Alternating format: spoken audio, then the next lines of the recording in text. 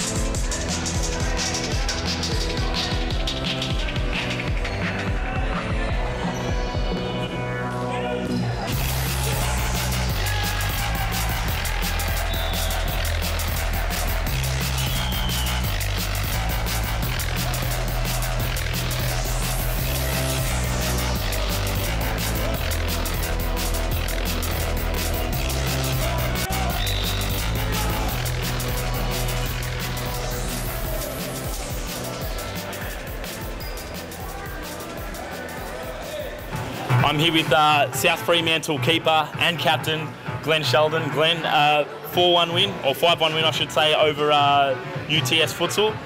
Good way to start the tournament? Yeah, it's a great start.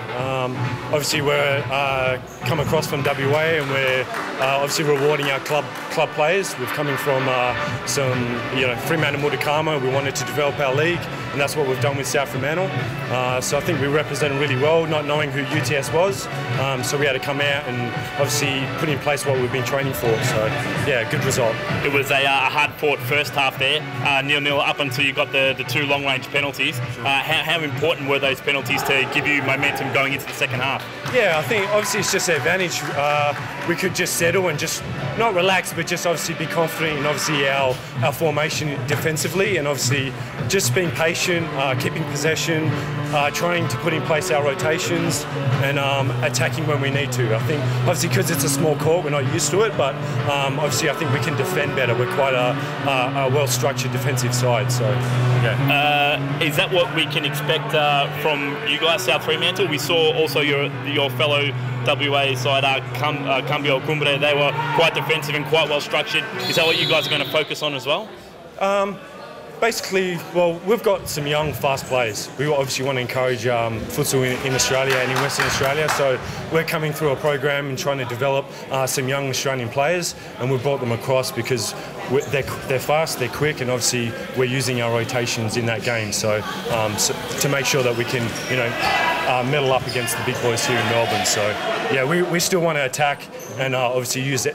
One of our strengths is obviously speed, so, yeah. And last time when Western Australia came down, they were Fremantle and Mutakama. You guys have split up now. Luke Tidy was the captain. Now you've been handed down the armband. How does it feel captaining this South Fremantle side? Yeah, it's a pleasure. Luke's been with the club for so long, and obviously he captained Fremantle Mutakama. So he just wanted to obviously run free and play his own game, and obviously I would be the voice in the back, and obviously everyone's a captain in our club. That's the way we treat it. So I wear the number 1, but I'm not the only one.